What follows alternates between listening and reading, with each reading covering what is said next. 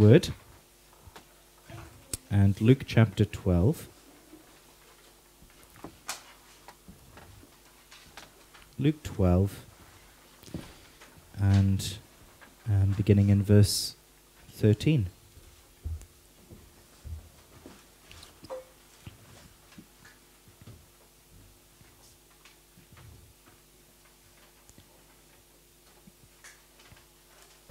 Our Lord, we pray that we would be filled with awe and wonder, a sense of fear, but one that draws us to you, as when the people gathered around Mount Sinai and the voice of God thundered. Through the thunder, through the fire, the smoke. Lord, here we hear the voice of God in the Gospel of Luke, and we pray that we would hear the voice of the shepherd instructing us and cautioning and encouraging us as we read the word and as it is preached just now. Father, advance the work of your kingdom within. We pray in Jesus' name. Amen.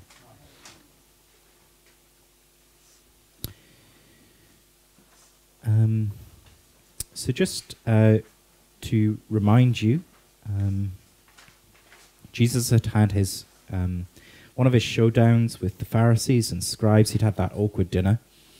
And then as he leaves, the crowd gather round, and Jesus is concerned that the threat that he is facing, that is going to then come upon the church, would discourage them from being faithful to him. And last time we were talking about confess me before men. And so still the same setting, and a voice from the crowd then cries out to Jesus. Then one from the crowd said to him, "Teacher, tell my brother to divide the inheritance with me." But he said to him, "Man, who made me a judge or an arbitrator over you?" And he said to them, "Take heed and beware of covetousness, for one's life does not consist in the abundance of the things he possesses." Then he spoke a parable to them, saying, "The ground of a certain rich man yielded plentifully. And he thought within himself, saying, 'What shall I do, since I have no room to store my crops?' So he said, 'I will do this. I will pull down my barns and build greater, and there I will store all my crops and my goods. And I will say to my soul, Soul, you have many goods laid up for many years. Take your rest. Eat, drink, and be merry.' But God said to him, 'Fool, this night your soul will be required of you. Then whose will those things be which you have provided? So is he who lays up treasure for himself and is not rich towards God.'" Amen. So there are two tactics, two principal tactics that the devil uses to destroy our faith and to draw us from Christ. One of them is persecution. And as I said, that's the first area that Jesus speaks to. Don't fear the one who's able to destroy the body. Fear God, who's able to destroy body and soul in hell. And he says, confess me before men. Even though they might do horrible things to you, confess me before men. And know this, that the Son of Man is going to confess you before the angels. And so he addresses that first tactic, that first attempt of the devil to crush our faith. But the other way in which the devil seeks to attack us, and this is the principal way that he would seek to attack us here in the Western world and in England, a very prosperous nation, is with the allure of the world, the draw of the world with all of its wealth and splendor and all that it presents as an opportunity to our souls and to our appetites. And in God's providence, Jesus is led on to this very helpfully by a man who interrupts him as he is teaching. And the man wants Jesus to settle the dispute with his brother over his inheritance. Presumably his father has died and the estate has to be divided. And here Jesus sees in this man's heart, but notice he speaks to the whole crowd in verse 15, and he says, "Listen, all of you, I want you to know this. A man's life does not consist in the abundance of his possessions. Beware of covetousness. Beware of the allure of the world. But one of the things that I want to show you is that he doesn't just warn us here not to hunger after and seek to be filled with the things of this world, but he tells us the thing that we should hunger after, that we should seek to be filled with. And that's not with the world and not with that which the world can give to us, but to hunger after and to be filled with God. And this is the solution. This is the thing we need, to be filled with God. He says at the conclusion of his address in verse 21, don't be rich in this world, but be rich towards God. Let God fill your life. Be rich with a view to God. Be rich with a view to God's standards and God's values. Be filled in your life. Be saturated with God himself as he comes to you in the gospel. So that's the positive encouragement. Now, why? Why then should we be filled with God? First, for peace amongst men. We're taken here into this very common dispute, as I say, over inheritance. And how many times have we seen it? Somebody dies and the family devolve into a shameless arguing and into an anxiousness. Instead of a celebration of the life of the person who has so loved them and left them a great inheritance, they begin to think about their portion of the inheritance. What should be a time of remembrance becomes a time of hungering after cash and increased possessions. This is a tale as old as time, and here it's happening. This man wants Jesus to come in and make a decision against his brother and see that he would receive the inheritance. Now, in a sense, he's come to the right man. Jesus judges with perfect judgment, with perfect discernment. Jesus can absolutely settle this dispute for the fella, but he doesn't. And in fact, Jesus, as the man comes to him, refuses in a rather abrupt way. He says to him, "Man." And in the way that you might say, "What are you talking about?" And this is what Jesus is saying to this man. What are you playing at here? You covenant child of Abraham, coming to me and expecting me to judge this matter, expecting me to be like some executor over your father's estate? What are you playing at? I'm not going to have any part in this. Why? Why? And Jesus is actually making here a really important point. And the first point he is making is about the nature of his kingdom. The kingdoms of men, every single kingdom that has ever arisen, that is ruled by men, sets in place administrations and law and the enforcement of law in order to restrain the evil of men, in order to settle the disputes and the squabbles of men. But Jesus is saying, my kingdom is nothing like this. My kingdom is not just one kingdom amongst many. Mine is the kingdom to consume and is supremely higher than every kingdom. My kingdom works from the inside out. My kingdom is a kingdom of transformation that takes the heart of man and works just there and then out into the community of men and out into this world, such that when my kingdom is finished, there'll be no squabbles for me to mediate over, because your heart will be perfect. And because this is the direction of travel, this is the priority of Jesus, the process of the kingdom coming on earth, which happens through the renewal of the heart. This is more important to Christ than any earthly concern and the settling of any human affair. An executor, though they have a legitimate role, would say, okay, so here's what we're going to do here. We're going to look at the objective facts of the case before us, and I'm going to make a particular ruling. But that's not what Jesus does. Jesus says to the man and says to the crowds, in such situations, the first place you must go is to the heart. That's where we must go. That's where the priority has to be. What is in the heart? Beware of covetousness. And you see, one of the reasons that Jesus takes us there is not only because the heart is the means by which the kingdom is coming on earth, but the heart is the means by which the peace of the kingdom will be established on earth. Think about it like this. The man could go to Christ. He could make a ruling in the case. There is some objective reality there, isn't there, that has to be settled. The inheritance is fairly going to be given to one brother, to the other, or divided in some particular ratio. Christ could make a judgment like that. The man could go off and he could get himself a really good lawyer, and the man would settle the case. But in the process of settling this external matter, what is at risk for this man? He could lose his brother in the process. He so pursued what was right externally that he lost the relationship with his own brother. In the process, as Jesus is going to go on to show, this man could lose his own soul before God, and everything that he had ever thought to gain in the end would go to mush. But what if this son of Abraham would seek first to be rich before God? What if this son of Abraham, instead of thinking of the outward estate as the primary concern, would think about his heart and his standing before the Lord? And it's precisely this that Jesus does for him.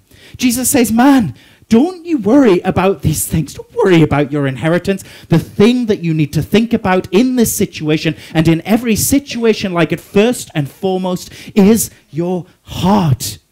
What is your heart doing at a moment like this? What is it that is motivating you? And he might say, well, it's a sense of justice and it's a sense of doing the thing that is right. But Jesus is saying, but is there not something else that is going on in that heart? Is there not greed?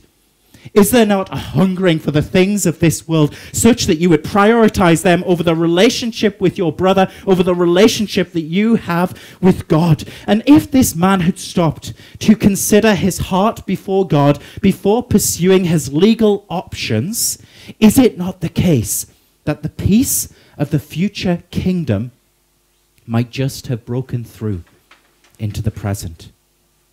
And as he stopped and he thought, I've grown up with this man. And we're here to remember the great man that my father was. Would he not turn to his brother and say to him, this is silly. I don't need any of this. You matter more to me than 1,000 fields. I'm not for a moment suggesting that there's never a time to seek what is right. But what I am saying is that the heart is to be the priority. And then people, and lastly, things.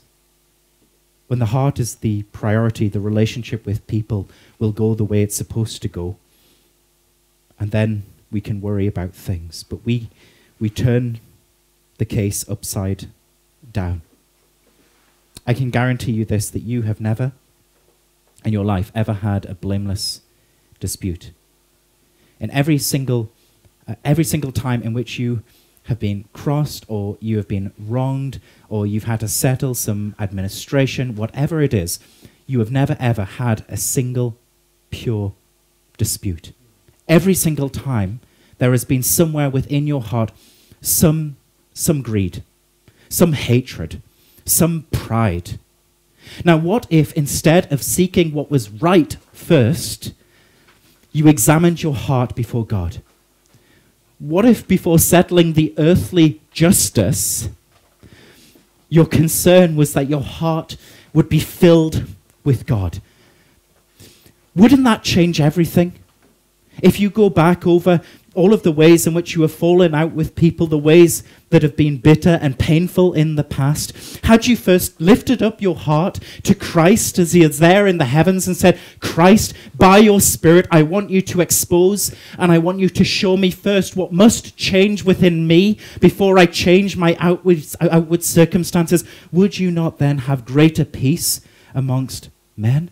Would you not then have a heart that has moved closer to God? The more that you live before God, the greater your peace will be amongst men. Be filled with God. Let that be your concern. First and foremost, it is the heart. Then it is relationship. And then it is things. Always get the priority right. Be filled with God that you would have peace amongst men. Be filled with God that you would not be consumed by death. This is my second point. And you might think, well, that sounds a bit extreme. We need to be so filled and saturated with God, that we would not be consumed by death. Remember what we're told in Genesis chapter 3 about death. Death is not first and foremost something that is natural. It's not first and foremost the stopping of the heart. Death is a separation from God. Death is a broken relationship with God.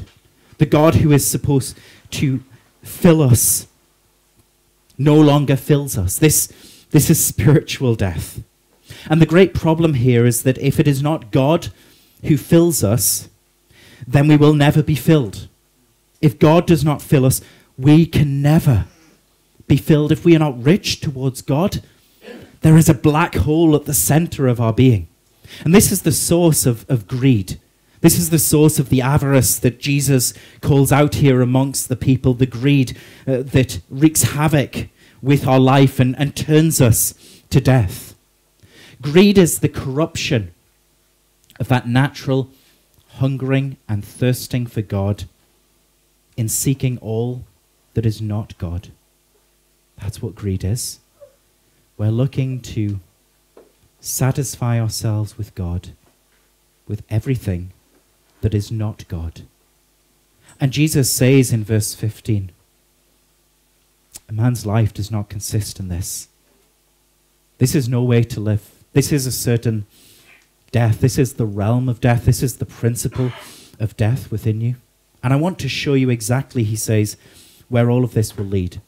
If you allow greed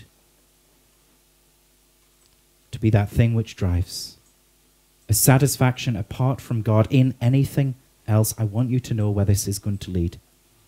First and foremost, this is going to lead to this place where you discover enough will never be enough.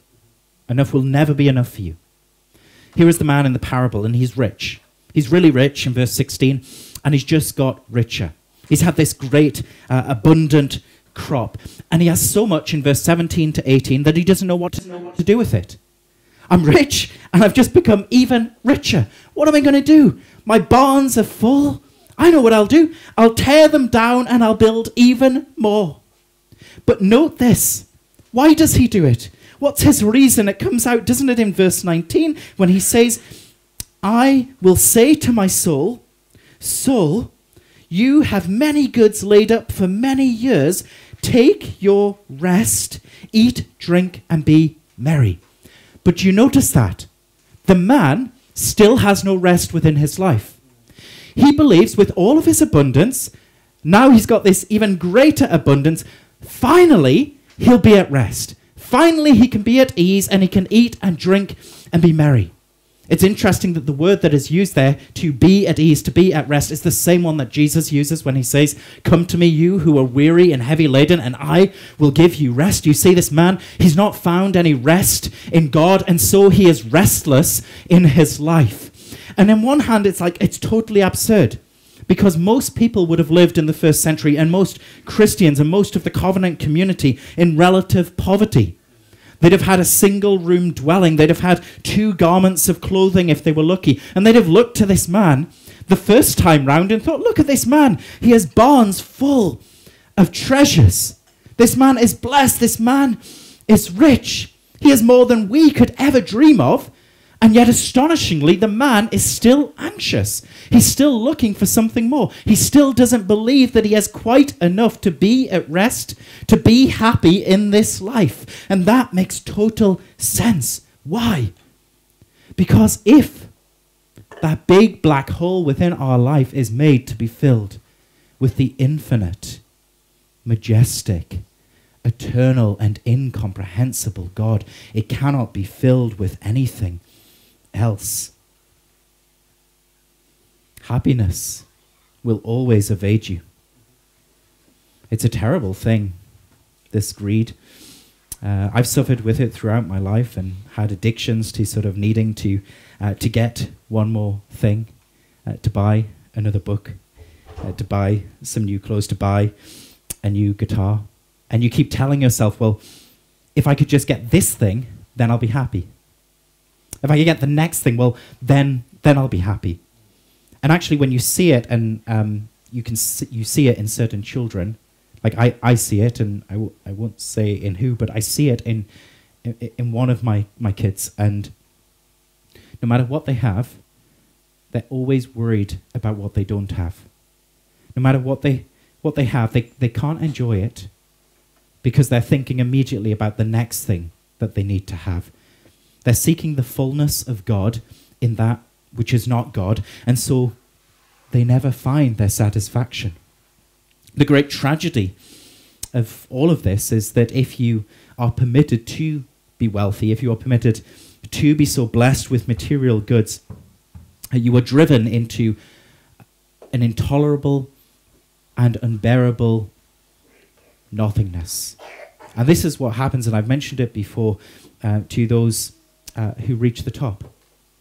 Because they say, well, if I can just earn a little bit more, if I can have a few more million in the bank, if I can buy the next yacht, if I can buy this remarkable home, well, then surely I'll be happy. They're chasing God in all that is not God. But what happens is when they reach the top and they have that abundance and they can buy anything their heart could possibly desire, they have that awful realization that none of this can satisfy. And then it is only despair. And then it is self-murder and suicide. Enough will never be enough. Only God is enough. Nothing will last. In verse 20, Jesus says this man's life, like all of our lives, will suddenly, unexpectedly be brought to an end. His soul will be summoned before God. And then he says, and everything that he has amassed, then who will it belong to? This man has labored and he's torn down his barn and he's going to build another one. But then his life is called home before God and everything is going to turn to dust. You can work through your life. You can build and you can buy and you can collect. But your life is short. And in the end, everything will turn to ruin. Are we ready to make our whole precious life about absolute nothing? Is that what you want? You want to live your life and everything you chased, everything you thought was valuable is just going to go to nothing. None of it is going to endure beyond this world and into eternity. None of it is going to last. This is that principle of death. If God is not filling our life, enough will never be enough for us. Nothing we chase will ever last. Our lives will be meaningless. But most importantly, we will be unprepared for God. He says, you fool, this night your soul is required of you in verse 20. And he talks about the man's soul as a debt that is owed to God. He tells us here that the creation, our lives, our souls belong to God. They are sent forth from God and they are to be returned to God. They are from God and they are for God. And you might think to yourself, well, I don't want my life to be for God. I don't want to return an increase to him. And isn't it kind of selfish because we think God thinks like a man, but it's not selfish at all. And clearly you have not understood your life and what it is you are seeking. In some sense, all mankind has ever wanted is God.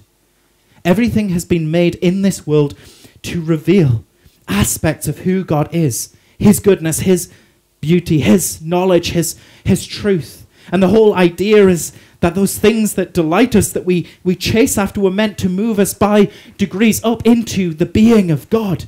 As I mentioned in my prayer at the beginning, God has perfect blessedness. God, before he creates, is perfectly happy, perfect love within the three persons of the Godhead. The only reason that he makes us, the only reason he gives a rational soul to us is what? That we would share in that blessedness, that we would share in that delight. God wants to draw us into himself. The greatest gift that he has given is that we would know him and that we would share him as he shares himself with us. This is the entire point of our life. This is the end of our life. This is our highest good. And this man has totally blown it. Instead of his life and the blessings that he has received leading him up to God and him increasing and having this delight in the most delightful God, It's turned him in on himself. There's a reason Paul, throughout the epistles, calls covetousness idolatry. When we have this greed and this appetite which is used not to lead us into the divine being, not to lead us into the likeness of God, we have turned the creation order upside down and we have made ourselves to be God, pathetic, weak, and pointless gods. And this man has done this. He has made himself an idol. Look how there is this stress on himself and the personal interest throughout in verse 17. He thought within himself, saying, "What shall I do, since I have no room to store my crops?" He said, "I will do this. I will pull down my barns, and I will build greater, and there I will store all my crops and my goods. And I will say to my soul, soul, you have many goods laid up for many years. Take your ease, eat, drink, and be merry." These things that were to lead him into the being of God, he has made them all about himself, and so he excluded God from his life. And he has rejected the privileged position he was in to share the likeness of God on the earth. Remember, God made man, Adam and Eve, to be his image bearers. Was this man guilty because he was rich? Absolutely not. The man had been exalted by God, but what was he to do with that wealth? He'd been lifted up on the earth to become like God. As God pours himself out, as the Lord Jesus Christ, who was rich but makes himself poor, pours himself out, that through his poverty we would become rich. This man has the opportunity to be just like God, to take his possessions, to look up and to adore the God who has given them, and then to pour them out into the lives of others. But instead, having rejected richness to God, being driven by this greed and black hole, he has nothing to return to God. This night he says, your soul is required of you. And God will look at this man's soul and see there is no love for God in the man. And there is no love for his fellow man to be found. And so this man who has driven God out of his life will, by God, be driven from the life of God into outer darkness, where there is weeping and gnashing of teeth. The question for you is this: what will he say to you? When your life comes to an end, that life that he has given and that he is sustaining moment by moment, when he draws it out from your fleshly body and he presents that soul before him, will he find there a deep love of God and a love for your fellow man? Or will he find nothing but a dead idol, and will he drive it from his presence? Now again, remember where we started. If we are rich towards God, if God so fills our life, then we'll have less of this hole that we seek to fill with all that is not God. Remember that Jesus is telling the parable that there would be a course correction amongst this great crowd that have gathered. There would be a course correction in the life of this man. Do you see this? If you cannot say that your life is rich with God, you will not have peace amongst men, and you will be consumed by this principle of death. And so we need to seek this richness with God. If that is death, then richness with God is life. Your life does not consist in the abundance of your possessions. Your life is in this, says the Lord, my third and final and brief point, verse 21.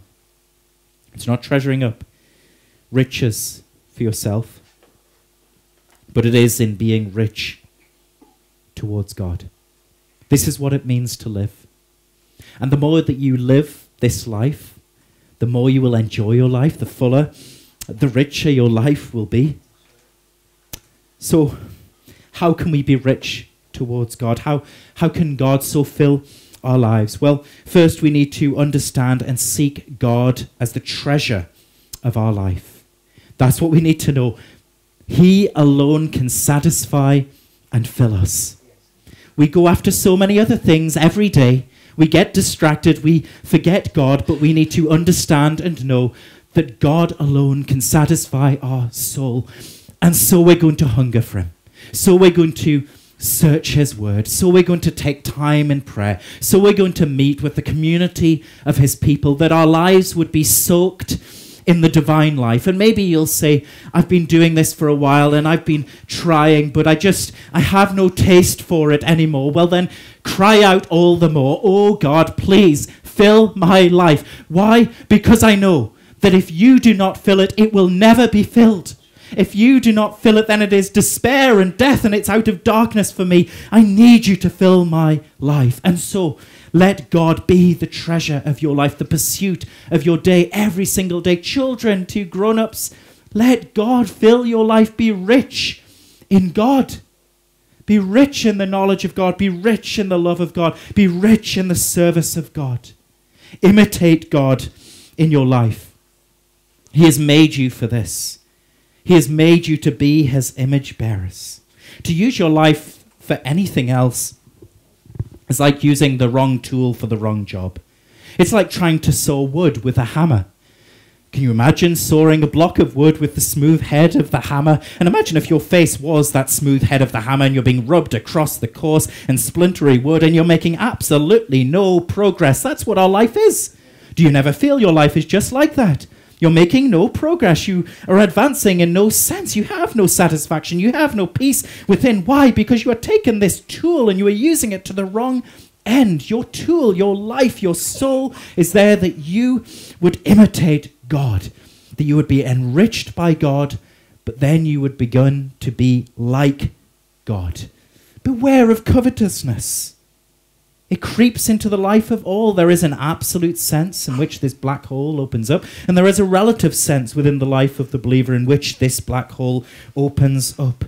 But ask yourself, step back each day and ask yourself the question, is it really God who satisfies and thrills me? Is it really God that I'm seeking after today? Is it really God that I am pursuing with my time and choices? Or have those little Amazon parcels that come through the post box become the joy of my day? Has leisure, has food, has selfish interest crept in? Are these things the joy of my day, the joy of my week, the joy of my month, the joy of my life? Then I will have no joy. Is it God that really satisfies me? That's the question to ask yourself each day, morning and night. If I pursued him, if I don't pursue him, then I'll never be filled. I'll never be happy. I'll never enter his kingdom. God, relationships above all else. Life's not in the abundance of possessions, but in relationship. Relationship first with God and then with man. How often have you allowed some material concern, material advantage or disadvantage to interrupt and disturb your relationship with another creature made in God's image? Relationship comes first before things. And finally, the heart. The heart comes first before outcomes. Before even just outcomes, the heart is to be the great burden of your consciousness. Let every tension and every falling out take you first to your own heart before God. Don't worry about what is right. Worry about what is right or wrong within your heart. Lift it up to God. Have Christ point to what needs to change. You'll gain far more in the process. A purer soul, more peaceable walk with man. The heart matters more than outcomes. And you do these things, and you will be rich towards God.